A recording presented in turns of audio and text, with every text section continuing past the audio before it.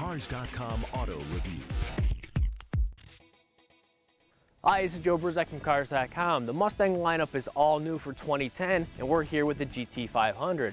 Now, the GT500 gains more power and better gas mileage than the previous model. The GT500 looks like no other Mustang thanks to this front spoiler. We got the Cobra emblem on the grille, a functional heat extractor hood, and a stripe theme that starts on the hood and then goes on the inside, where the gear selector, front and rear seats, rear deck, and this unique spoiler all have the stripes. So power is up 40 horsepower from the previous GT500. It's now at 540 horsepower. Not only has power been bumped, but gas mileage is up 2 miles per gallon. That's a 10% increase. But on this car, we really don't think people will care. The exhaust has a distinctive note, which is loud on the outside, but on the inside is actually very livable.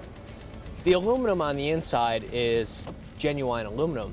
Unfortunately, there's this polka dot theme that is supposed to be racing inspired, but just looks like something out of a bad 50s TV show. The gear selector is really precise, and the short throws make it easy to shift when you're really banging on the gears. That helps you keep control whether you're just cruising or pushing the car's limits. Even though 540 horsepower may seem intimidating, the GT500 is still very comfortable. Because of that, and this drop top, it's a great cruiser.